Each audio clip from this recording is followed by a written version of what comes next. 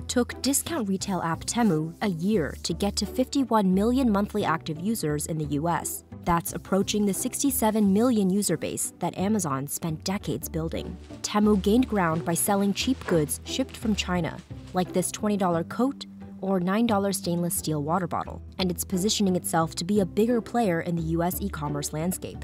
Anybody who's not Amazon is the short answer of who should be worried. Here's how a one-year-old brand is keeping the e-commerce industry on watch, and how, just like Amazon, it's redefining what it means to shop online. If you are an internet user, you'll see Temu everywhere. In just over a year, the retailer has flooded social feeds with curious consumers. Is Temu a scam? She's a serial Temu user.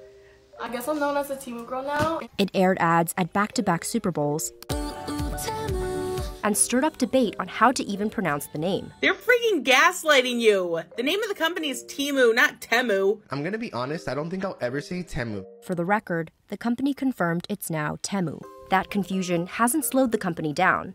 It quickly acquired over 161 million monthly app users across the world. It's pretty extraordinary. It's a speed of adoption we really haven't seen in the past online. When I first wrote about Temu, we reported that it launched very quietly, and now Temu is the opposite of being quiet. That omnipresence is by design. It spent $1.7 billion to advertise in 2023, and JP Morgan analysts estimate that Temu could spend nearly $3 billion in 2024. It can spend that big thanks to the deep pockets of its parent company, Pinduoduo, or PDD, the Chinese e-commerce company raking in billions annually. PDD Holdings emerged out of nowhere when China's e-commerce industry was already dominated by two companies, Alibaba and JD.com. So Temu's strategy of selling extremely cheap goods from China to build market share isn't entirely new. They're just hoping to replicate its strategies that worked very well in China. Other China-founded companies like Shein and TikTok are also making their mark in US e-commerce. But Temu sets itself apart in how it gamifies shopping online.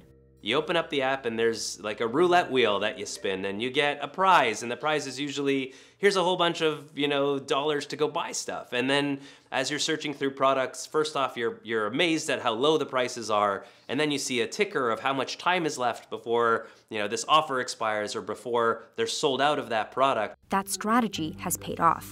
Temu amassed more users in 6 months than Shein has in 8 years. Research firm AllianceBernstein estimates that $17 billion worth of goods were sold on Temu in 2023. That helped boost PDD's market value 74%, allowing it to briefly overtake Alibaba as China's most valuable e-commerce company. In the US, Temu's growth is putting e-commerce giants on watch. Temu and Shein's success tells us that consumers are willing to wait as long as the products are really cheap. Temu says its standard shipping takes 6 to 22 days, while express shipping is 4 to 11 days. Temu connects factories and wholesalers with consumers directly, cutting the middleman. Meanwhile, the biggest e-commerce companies in the US have been betting big on faster delivery. Amazon's delivery time has more than halved since 2022 to less than 2 days on average.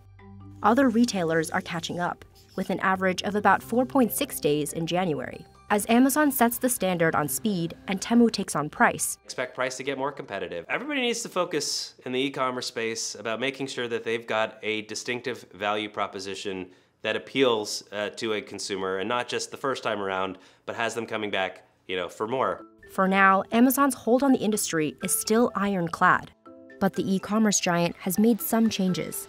In late 2023, Amazon announced it would reduce the fees it charges sellers for clothing under $20. Some analysts believe that Amazon's move shows it's worried about losing suppliers as well as consumers to other platforms. In a statement, an Amazon spokesperson said that the company reduced the referral fee to help drive and incentivize even greater selection for customers and competitive prices. But it's not just cheap prices and seller fees that's putting pressure on other companies. Download the Temu app and shop like a billionaire. It's driving up digital ad costs. That means it's more expensive for everybody in the space. to acquire new users. There's no question that that Temu and Shein are having an impact in the market. I think those two players are almost single-handedly having an impact on the cost of advertising. Those digital ads are especially important for e-commerce companies. They need to be there on social media, making sure that they're right in front of the consumer to either purchase or to download the app whenever they're in a mood to go buy something or they're more intentional. It's like a game of chicken, and for companies like Etsy that are not growing as fast as Temu, they cannot keep up with this level of ad spending at all. An Etsy spokesperson said that the company is seeing a strong return on investment for its marketing costs, and the Etsy marketplace is profitable. That's the short-term threat Temu poses to its competitors.